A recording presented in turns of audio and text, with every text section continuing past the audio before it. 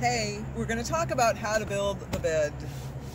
So come back in time with me to about a year ago and I'll show you what was going on with this bed before it was fully built out. Despite the shaky camera work and the highly caffeinated state, rambling state that I was in at the time, you're going to get a lot of good details about what this looks like underneath. So let's go check it out. And if this is your first time here, welcome. I'm Leslie. I built out our camper van, and I'll be going through each bit of this camper build to show you exactly how I did it. You can do it too if you're so inclined. So since you're here, why don't you go ahead and subscribe and we can keep in touch. But for now, come back with me to when this bed was in mid-build. Let's go. So here's what it looks like as a skeleton. You see that the first thing I did was, well, yes, this is the first thing I did was I built this. Not true. Hold on. This is the first thing I did. The first thing I did was I built this platform, mainly because it was the easiest thing to do and I needed a quick victory. So with the platform in place, I was ready to build the frame that it goes on. The reason I wanted to do the platform first was because I wanted to have all the measurements of how it was going to fold up and how much room I needed for, the seat of it, and then how it was all going to work together. And then I needed to know where those hinge points were going to land because that determined where I put these crossbars on the bed frame. Makes sense, right? So one thing before the other, all in a logical order. So with the platform being made, I went ahead and started to construct the bed frame. The bed frame is made of 2x4s with some 2x6s going across. This is where the hinge points hit, and I wanted some support for those weak areas.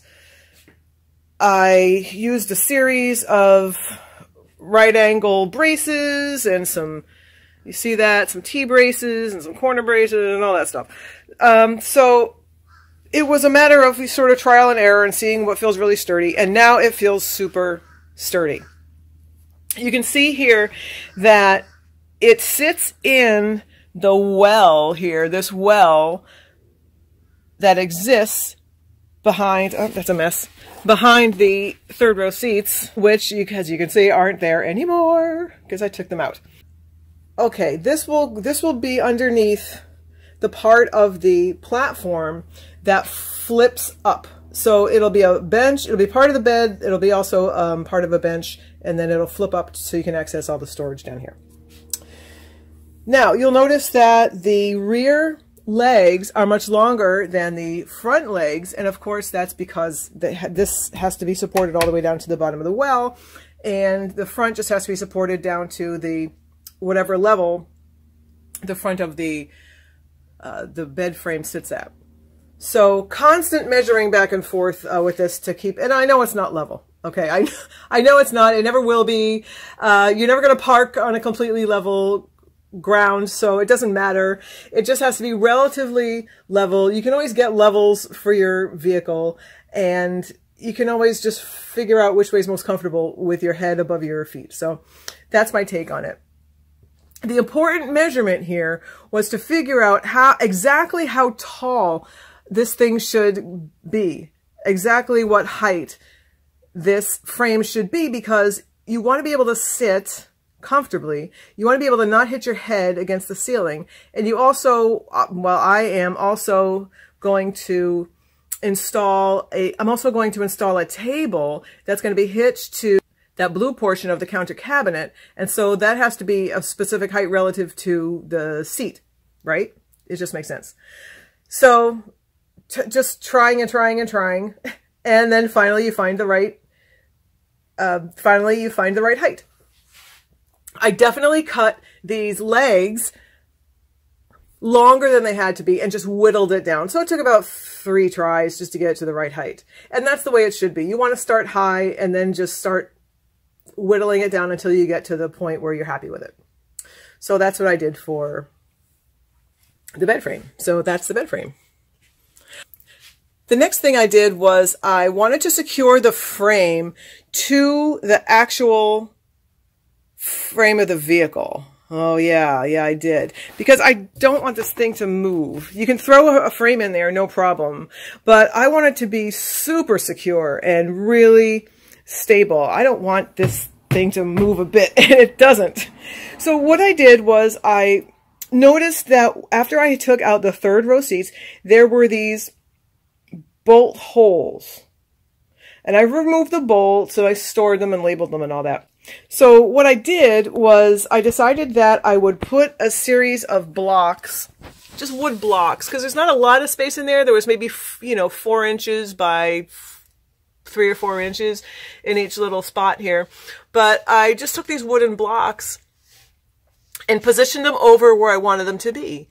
Then I marked out where the bolt holes should go, and that was pretty much a guess. And I think I used chewing gum, I'm not even kidding, to figure out where they should be. And then just drilled some holes. I went to Ace Hardware and I got some good long bolts that fit in there properly. And then I was able to get a, what is that, like a 1x4 that I put over that with a little weather stripping in between so there wouldn't be any squeaks. And I put this 1x4 over the blocks. Then from there, I put a couple of little legs in here, some extra legs that go up to the bed frame, as you can see. And, it's just some braces. So, and that's all it took. I thought it might take more. I was actually worried that that wasn't going to be enough, but just those braces in there are good. They're perfect. And I don't even think I glued one of them. I think where the T-braces are, I don't think I glued that because I want to be able to disassemble it and, remove it in some big chunks. Okay, so that's in place and that's pretty solid. The reason I don't have the platform attached yet to the frame is because I'm still measuring a bunch of things around it and it just would get in the way. So the platform is going to be one of the last things to be installed with the cushions on top of it. It's just easier to work around this frame than it is to work around it with a platform installed on it. In addition to that, I wanted to work on installing a couple of things. Like, my next step was to put these little pillars in here, and these are the supports for the shelf that goes in this rear window well, you see? So those little, what do you call them? Those little pillars, they have to be secured to the bed frame somehow. So that's what I did. I just put down a 2x2 and I think another 2x2 and just screwed it all together. And so now I have these things that are very secure and they're going to be part of the support of the whole shelf. There will be more support and you'll see that coming. This shelf is obviously cardboard, so I'm working on my stencils right now and my templates. Another thing you see is that foam core board that's in the window. So I just got some black foam core board and I went around the edge of it with a little black tape and that's it. Put those bad boys in there and I did one on each side. And they work perfect for just keeping the light out. Now, these are going to be behind the shelves, so it's not going to matter that they don't look gorgeous, and it's not going to... The only thing that matters for these is that they block out the light, and they're working fine. Just simple foam core board. It can be foam core board because it just has to sit there. I'm not going to be taking it in and out. It doesn't have to be fancy, flexible, and non-breakable. And it's cheap. It's foam core board, my God. So an easy solution for that. So that's what's going on in the rear of the adventure van right now. Hopefully that gives you an insight as to what my thinking process was, what my design process was. Again, it's just a matter of, figuring out what it is you want to do, how you're going to execute it, and just a ton of measuring and putting it all together. And trying to think ahead a few steps too. I think for me, that's a major deal, is trying to think a couple of steps ahead. If I do this, then what? If I want to build these little support pillars for the shelves, what do I need to do that? Okay, I need to anchor it to something. What am I going to anchor it to? The bed frame. Okay, I guess I need to build a bed frame. And if I build the bed frame, then I think I need to have it securely fastened so it's not moving, so I can then go ahead and secure the shelf supports. So just think in that logical order. That really helps establish what needs to be done first. And if then, do the if-then scenario. If I do this, then what? Then what am I committing myself to? If I glue something down so I can't move it again, what is that going to mean? What else? Why would I need to move it? So that's the process I'm using. And it's helped. It's a good mental exercise.